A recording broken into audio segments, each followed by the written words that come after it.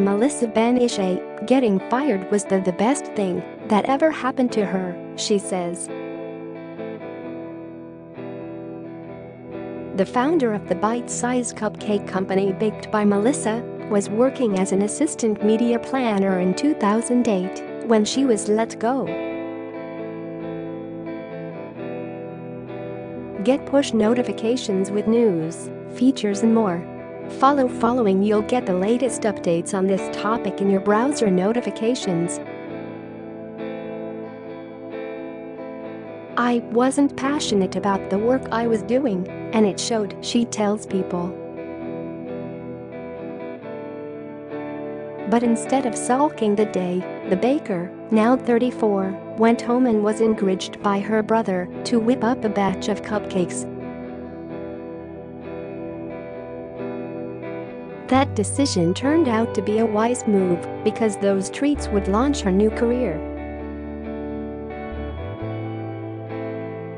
One of Ben-Ishay's friends, who was staying with her in New York City for the summer, brought the now famous cupcakes to her job as intern at Allison Broad PR.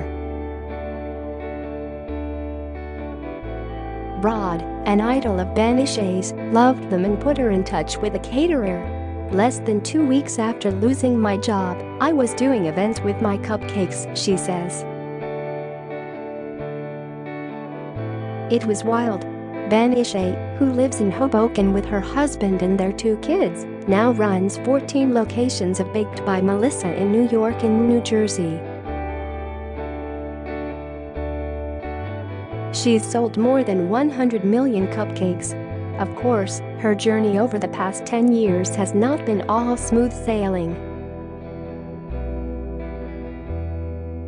Related, how Nicole Gibbons went from PR pro to CEO of Claire Paint Company. I'm an all-around hustler. It's easy to make it sound like it was awesome all the time. Obviously it's not.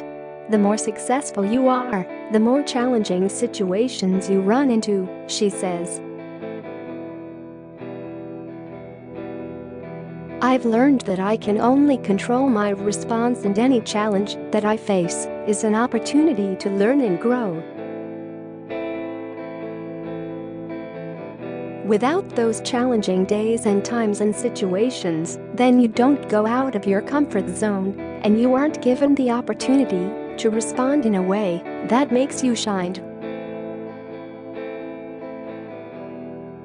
Now when she has to make the tough call to let an employee go, she thinks of the position she was in her media planning days. Whenever we end a relationship with an employee, I know in my heart that it's not only the best thing for the company, but in the best interest of the individual, she says. I know from my own experience how important it is that you get into something that's a good